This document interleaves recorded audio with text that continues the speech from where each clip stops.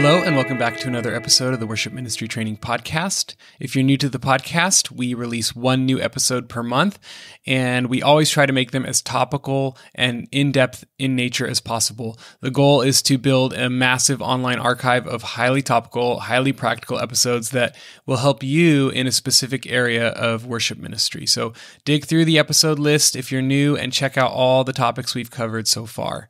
Today, I have the privilege of talking with Mack Brock, who was one of the main worship leaders and songwriters for Evelation Worship. Mack recently transitioned off staff at Evelation, and so I decided to talk with him about how to navigate big ministry transitions. You know, we will all go through some sort of ministry transition at some point in our life. And so if it's not current for you now, listen to the episode because you'll need the information later. But we talk about how to know whether it's time to leave a church or not, how to discern God's will in that, how to be in one accord with your family as you navigate this process, how to honor your leadership while you're leaving, and more. And Mack was very transparent and helpful in this episode. I also want to tell you about an episode we did about 3 years ago called How to Leave Your Church Well, which also fits well into this theme. So I will link that episode in the show notes for your further listening. Before we get into the podcast, I want to tell you about our recommended product this month, which is Core Sound Pads. Core Sound makes the best sounding backing pads on the market. They have a wide variety of sounds to choose from in all the major and minor keys. You can play the pads from their app. It's free to try. The app is called Pads Live. You can play them right from your iPhone or your iPad, or you can even download the MP3 or WAV files and load them into the software of your choice. And the pads really fill out the sound of your band and create a lush soundscape. They smooth out the transitions, they kill the awkward silence. They are truly remarkable, and I use them every single time I play a worship set. You can try them for free, and if you decide to purchase them, you can use the promo code WMTPodcast at checkout to save 20% on your purchase. All the links are in the show notes, so be sure to check them out and strengthen the sound of your team. All right, with that, let's jump into our episode with Mack Brock. Hey everybody, I am here with the one and only Mack Brock. Mack, thanks for being on the podcast. It's good to be here. Awesome. So Mack, you recently transitioned out of your role at Evelation Church as one of the main worship leaders and into a new season. And I've had several worship leader friends who have recently transitioned from one church to another or from one season to another season. And those transitional times can be super confusing and difficult and kind of feel like you're dying and being reborn. And so I would love for you to share with some of our listeners who maybe they're feeling like their season is coming to an end or they're not sure, and just kind of how you walked through that transitional time. So maybe we could start with just kind of how did you know that your time at Evelation was coming to a close? Like, how did you know that it was the Lord and not like some bad pizza that you ate, the night before? Right. Anytime you're wrestling for any sort of like major decision, it really is hard to know, like, is this actually like from the Lord? And so I think like one of the first things that was important to me and my wife was just patience in the process. And it was a lot of prayer and a lot of sitting and conversing with each other and fasting together. We did a lot of that, a feeling like we want to go into this like prayer journey very focused. And so for us, I think patience in the process is so key, because a lot of times if you're in a situation, you might be in a healthy situation and feel like the Lord might be calling you out, and you need to pray through like all the things that you might feel like the Lord is putting on your heart. You might be like in an unhealthy situation or just a situation that's like not like totally like aligned with your preferences. Like a lot of times that will lead to making like an emotional decision, And our emotions are often liars, and our emotions are often misleading. The patience aspect was very, very important to us. We took our time. We sought wisdom. We really like dug into just like what the Lord says in Scripture, and we dug into seeking counsel from people that we trusted their relationship with the Lord, and we trusted their wisdom over our lives. And so it was a long process for us, but then ultimately I think like when you feel that peace has hardened it, it was extremely difficult for us to transition off as like a church staff. We had been at Evelation for 10 years and we loved it and we loved the people there. And so to come to this place of feeling like our assignments done. We're supposed to move on. It was extremely difficult for us. But as soon as we felt, me and my wife as like a couple felt like the peace of the Lord releasing us, we knew that it was safe to start stepping into that. Mm-hmm. You talked about like patience. So how long did this, from the first premonition to the time that you actually left staff, how long did that take? And what was the initial kind of like kickoff? I feel something in my spirit changing. What was it? It's going to look different for everybody. For me, it honestly started with more of like in my relationship with the Lord and like the conversations I was having with him. I felt like him asking me, if I asked you to let this go, would you?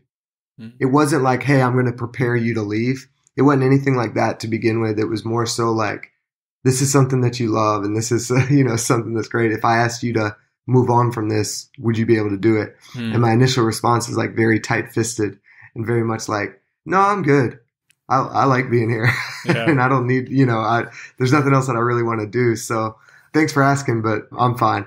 And it really did become like a wrestling match in a lot of ways. That's when I would bring in my wife in the process and we'd talk about it. And I don't know, it's hard to say like how long the time was, because it wasn't necessarily like this is like the start of the journey for us to transition off of staff.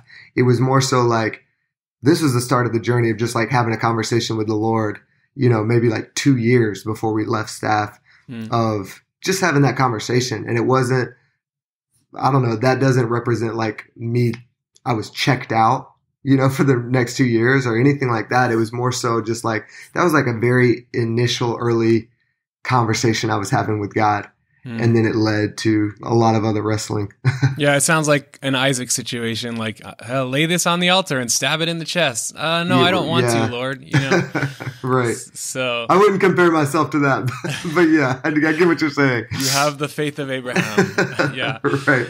So you talked about this sense of peace. You felt like a sense of release, I guess, because I know in my transitions, it's been like there's been tension that's built up and it's internal tension. It might be external tension. Not that like you're running away from a problem or I was running away from problems. Sometimes God uses circumstances to direct our paths and sometimes he uses uncomfortableness to move us on. But sometimes he just, like you, puts a premonition in our heart and then you wrestle with him. And then there's this release period, at least in my life, where it was like, whoa, I have to go, like to be obedient to Christ. Like I have to step into the next thing. So did you sense that sort of release that I'm talking about? And what was that like for you guys? Like when did you know beyond a shadow of a doubt, like we got to do this?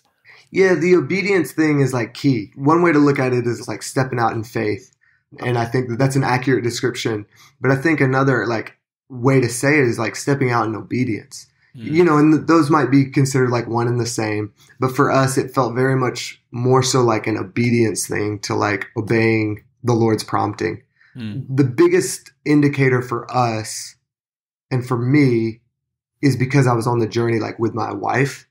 And so having that other voice, and that other kind of we're one unit and we're able to, we pray together and we fast together and we talk about what the Lord is doing together. And so when we both felt like I feel released, and we felt the same thing when we moved to Charlotte to be a part of Evelation. We went through the same process of like, hey, I don't know if we're supposed to do this, go be a part of this like new church. Leave all of our friends. But we prayed about it and we fasted about it and we both came to the same conclusion of like, yeah, like I do feel this is the right move for us and this is where we're supposed to go. And so having, if you're married, having that connection with your spouse and having those very open, honest conversations is like key. And if you're not married, I think it really is important like to surround yourself with people that, like I said, that you do trust.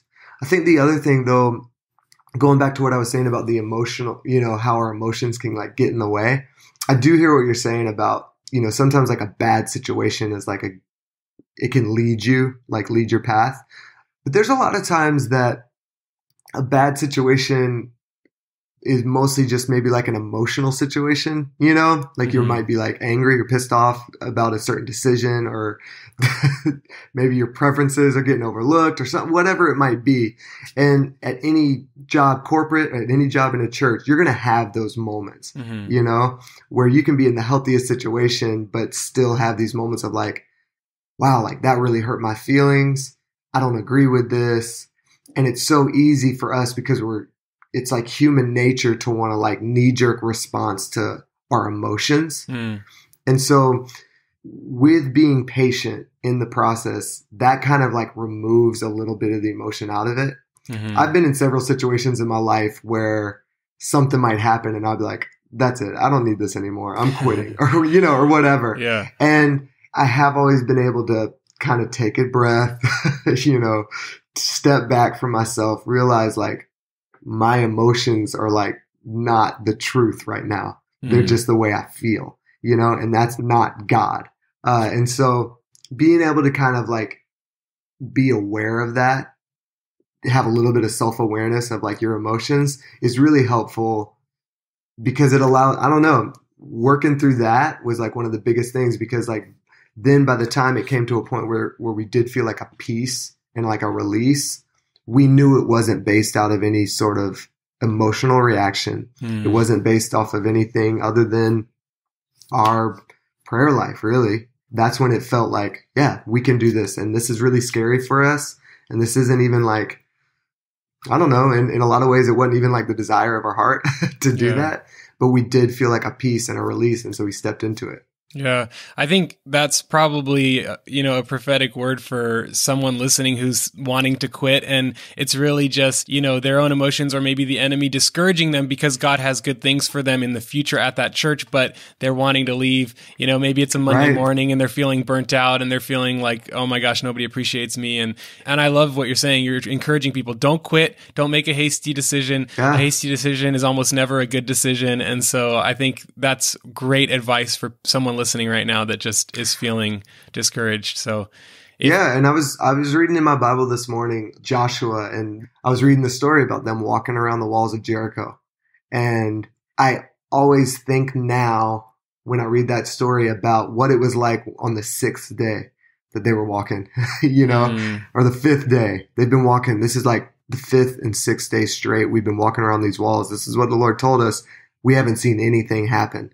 This is very frustrating and very annoying. And I'm starting to doubt whether, you know, I'm supposed to do this anymore or whether I'm supposed to be here anymore. And it wasn't until that 7th day and then the 7th time of the 7th day that they finally like had that breakthrough. That can translate in so many areas of our life, but I think it really can translate like in our, I guess like the vocational part of our lives too, that we just have to dig down, look past what's right in front of us, because we know like we're being obedient to what the Lord has told us to do in that moment. Yeah, that's so good. You know, you talked about having your wife's voice help you in this discernment process, but you also talked about other people's voices. So like, and you said godly people that you trust. Who are some of those people? And then maybe also talk about like, how early did you tell the leadership at Evelation Church that you were starting to think about these things? Because I think one of the fears is, oh my gosh, if I tell my boss he's going to fire me, you know, hopefully nobody works in a church like that, but I know it happens. So who are these other voices? And then how early did you bring the leadership of Evelation into your discernment process? I have a lot of people in my life that, you know, are just like good, godly people, that mentors and people that I trust their instinct and I trust their relationship with the Lord. And I know that they are close to God. And it was like early on that I would bring people in that I was saying like, hey, I'm kind of like wrestling with this, or I don't really know what this means. This is something that I feel like in my time with the Lord, this is something that I feel like he's like pressing on me. Can you help process this with me? You know, and can you pray about this with me? And then, you know, having conversations with my leadership at Evelation and just kind of just sharing a little bit of like, this is some of the stuff that like I'm wrestling with and I'm like kind of pressing into, and I don't really know what it means or what, you know, but this is something that I'm going through. And so it is so important. My dad's a pastor as well. And so him and my mom, you know, I'm close to them and would kind of bring them along in on the journey, but I also had like outside voices as well that were just, that I could just rely on to pray with me. To have people not, when I say trust, it's not like to trust because it's like a secret, but it's more so like, I just trust that like when you say that you're going to pray through this with me, like I trust that you will.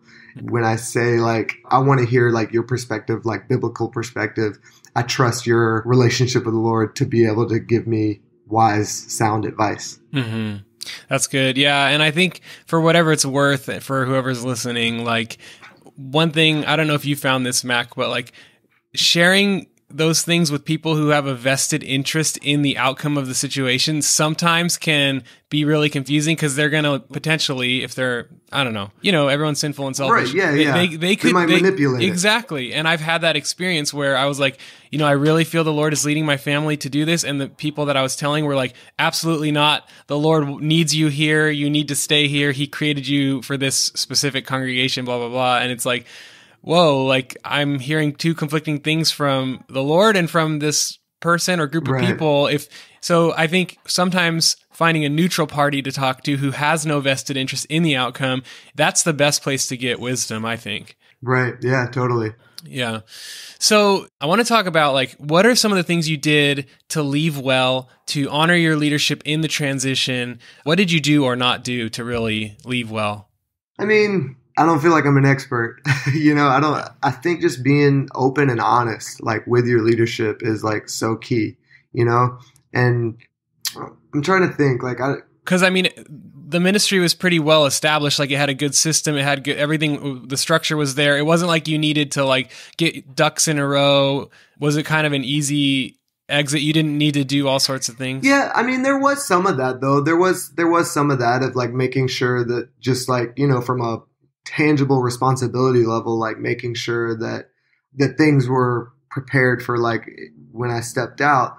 But that's kind of something that I think I've like always just tried to do in general as a leader in church. Like you try to multiply yourself and you try to make sure you're not the only person that can do this one thing in general. Mm-hmm. And so when it did come time for us to just like step out, I didn't feel like there was a lot for me to do to get my ducks in a row because I'd been doing that for several years, mm-hmm. of having like other people carry responsibilities like with me.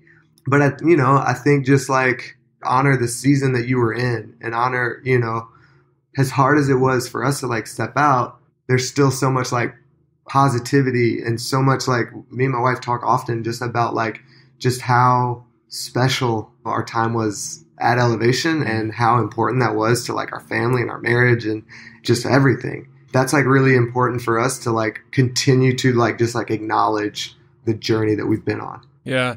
It sounds like it was a really special time, people that you really loved and were super close with. Like, because I know I've wrestled with this and I think others do that leave their churches. Did you ever feel like the hero complex of like, this person needs me. How are they going to function without me? And what about this young man I'm discipling? And like, I don't know. Do you want to talk about that at all?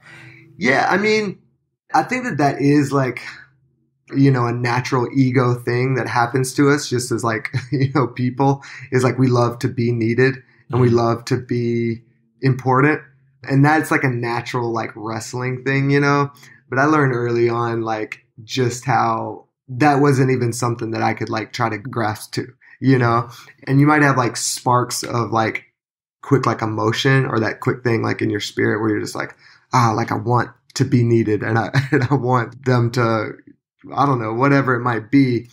You got to quickly like get that out of the way, One, like it's just like not kingdom minded to think like that, like at all. But also like it's not beneficial to you. It's not beneficial to them. And so as much as I could, I don't know, just like be a champion of everybody that's still there and still doing the things that I was a part of, like I try to be that champion for them and try to pray for them and cheer them on. And that really curbs a lot of like the ego part of it. Mm-hmm. Yeah. So that's kind of the transition out of. Let's talk a little bit about the transition into something new, like your uprooting. You didn't move from the city or anything, did you? No, we're still in Charlotte. Okay. So your kids are still in the same school and your wife still has the same friends. Well, that's good. Okay. that makes it a little bit easier. So then let's talk about transitioning into like something new. Like how unknown was your future when you said, okay, we're going to step out and we're going to go wherever the Lord leads us? Was it completely unknown? It was very, very unknown. We didn't know if we were going to move or if we were going to, if I needed to, step into like a different church role or anything like that. Like we really didn't know. Again, like going back to the patience thing, we tried to just be patient and be close to the Lord and kind of walk in whatever like path he was lighting up for us. And so we're very much still in the season of God is like a lamp unto our feet, just like one step in front of the other. And it's been good. It's been like an amazing journey for us as a family. Like it's been an amazing thing for like me and my wife to walk in that together because we're both planners. We like to know what's happening 5 years down the road and we're goal oriented and we want to like push forward and all that stuff. And all of that is like so good and I think is like healthy, but that's not our reality right now. It's more so, all right, navigating one day at a time and navigating 1 month at a time and figuring out, okay, what are we doing now? Where are we going? And it's been a fun process for us. Yeah. Has it been relaxing at all? I would not call it relaxing. No. Relaxing not is the opposite word that I would use. No, it has been peaceful though. There's a lot of stress that comes along with unknown. And it's very easy to get anxious. And sometimes I have spikes of that, but for the most part, there's just like just a sense of peace and grace over our family. And so we can kind of trust in that. Yeah. 2 more quick questions about the transition. Were there any specific promises of God that you really held on to during that time? Even if they're not like specific verses, but just like general concepts? I don't know. I don't think I thought of it in terms of that. Like this is like a promise of God that we heard. One of the things that we would do as a family a lot that we kind of like picked up at our time at Elevation is pick a word for the year. And we have like a word that we kind of like rally around for our family for the year.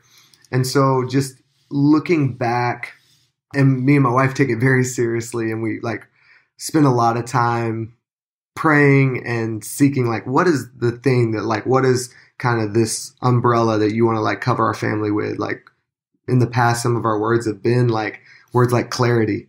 Like we need clarity for our future, or expectation, like we're expectant that God is, going to like show up and we don't know what it might look like, but we're expectant.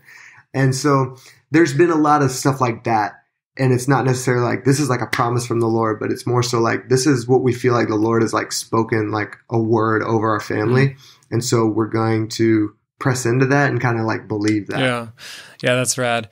Just kind of wrapping up this whole transition thing, looking back, what do you feel you did well to transition out? What do you wish you did better, or any kind of just final concepts about that? I feel like the process was really good and healthy for us, honestly. I think it was good for my family, and I think like good for, Elevation and where we came from. And so I don't know if there's anything that I would do different or change. No, that's good. And I mean, even what you just said, like it was good for your family and good for Elevation. Like every person so far in my 2 years at this new church, like that has gone out, a couple people have gone out and they're like worship pastors at other churches now, or they're, serving in other places. And everybody who's taken a step of faith like that, it's been so good for their soul, for their walk with the Lord, for the kingdom of God. And it's like whenever people take steps of faith, I feel like it's a win for everybody, And right. So I love that you mentioned that. Let's talk about the album, the new one, Covered, because I feel like you've released 2 now since you've been out of Elevation. The new one, Covered, I just listened to it like a few days ago, and the words that I wrote down to describe it are like very intimate, vulnerable, and personal. And it's like we're peeking into a room where it's just you, a guitar, and the Lord. And these are kind of your authentic prayers to the Lord. Like you weren't writing for Nashville, you were writing your true prayers to the Lord. Is that how you describe it? Yeah, that's a great description. I love that description. It was, I would say that these songs have been really vulnerable for me, and they have been very just kind of important to me. It's one of those things that it's a little bit weird when you're a songwriter and then the song like ministers to you, kind of feels a little bit like cocky or something. but for real, like they have been. And I love that intimate process of songwriting, and sometimes you don't know like where the words come from or how the Lord like deposits like a song down into you. But when it does, like it really has been like a ministry to me. And there are a lot of songs on this project that I have to sing over myself. And so it's been a really special project for me. You want to talk a little bit about the production? It sounds not live, but it sounds more organic. We spent just a week in the studio. I got, Jason Ingram produced it, and going into it, me and him just talked a lot about like, we don't want to get into the studio like fully formed with these songs and we're just tracking them. Like we know all the parts and we know all the dynamics, and we just got to track the parts. We kind of went into it just like, let's get some of like our favorite musicians, get into a studio for a week, and we'll just have everybody there all week long. And we'll just kind of live in it and see what comes out, what sounds come out, what dynamics come out. And so we really treated it. I felt like when we were going over the song, I mean, some of the songs we were still writing in the studio too. Like we were still like finishing up parts here and there. The way it felt to me was like church rehearsal. Like when you're like rehearsing for a worship set, and you get the band on stage, and you're trying to work out like, all right, how are we going to do this? It felt like that, but just in the studio. And so we'd track a lot of different takes and figure out what dynamic we like the best, or what, I don't know, just like what flow of the song like felt the best in the moment. And then we'd start whittling it down. So it was a really great process. Yeah, it was very organic. Yeah. Are there any songs in particular that like you feel like listeners should check out and potentially introduce into their congregations? The two songs that stick out to me the most that have just been like really special for me to sing is one, I Am Loved, which is just a song that is something that I need to hear for myself.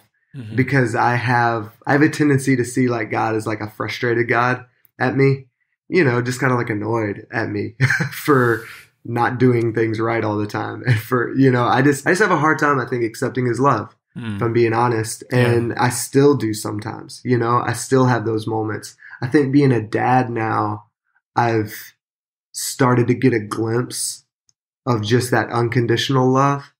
And that's like helped transform how I see God. But that's just been like a really special song for me. And then the other one is Still in Control. And that's just a song that was kind of birthed out of a lot of anxiety for the future, anxiety for like our world or country or, my kids, and feeling like just really anxious about a lot of things. I was talking with a friend of mine, and we just kept coming back to this idea of like, my God is still in control though. Like even when I'm looking into like the darkness and it feels like so overwhelming and heavy, I really can trust that God is still in control no matter what. Yeah. And thanks for being vulnerable about the whole love, feeling God's love thing. Like I think a lot of us resonate with that same sentiment. Like, I think God's just mad at me all the time, but it's real. Yeah. I think I grew up in the church and my wife didn't. And when I met her and was like, I just remember this difference between like the way that we like kind of saw God. And I realized like she met the Lord like when she was in high school, and she just has a very tender, I don't know, like a tender acceptance of like an understanding of God's love for her. And I think sometimes when we grow up in the church and we're surrounded just by like the constant language of God's love and grace and mercy and his sacrifice that he made for us, sometimes it gets so easy to get caught up in just like the language and not the depth of like the reality of what that language represents. And so it's just easy for us to get in this, like, we get lost, in the linguistics of it, or we get lost in just like the distracting stuff that like take away from just like the basic understanding that like God loves us. And it doesn't go away and it doesn't change. Yeah. So I Am Loved, everybody check that song out for sure, and introduce it into your bodies, and not your real bodies, your church bodies. Well, I guess by listening to it, you also introduce it into your body technically. So there you go. Mack, so where can people stay up with you online? Two questions. that one, where can they find you online? And I think a cool question right now in this transitional season is how can people specifically be praying for you and your family? Oh, man. Thanks for asking. Best way to stay up, is like Facebook and Instagram. It's just Mack Brock, stuff like that, or my website, which is just mackbrock.com. But I think prayers for our family, the biggest thing that I tell people like that they can be praying for us is just continued prayer for just the connection in our family. And we're just in a really like sweet season, like with our kids. And I kind of have like a weird job where like I'm home a lot, and I'm like, when I'm home, I'm just kind of like home, and I'm like very, active with the kids and active with my wife. But then I'm gone a lot too. I travel a lot. And so there's like it's very like night and day sometimes. And so just, I don't know, it's always a prayer for us that every time like I'm home and present, that would be supernaturally like charged in the connection that I have like with my children. And, our prayer is constantly like that what I do as like a ministry through like music or traveling or whatever it might be, I don't want that to just be like Mack Brock's ministry. I want that to be like the Brock family ministry. And I want my kids to be a part of that, my wife to be a part of that. And so we're constantly finding like ways to bring them in. And so just, I don't know, just like praying that connection remains, Yeah, no, that's really good. And I'll pray for you. And I'm sure the people listening will pray for you as well. Mack, thank you for your time today and for your ministry to the global church. We appreciate it so much. Yeah. Thanks, Alex.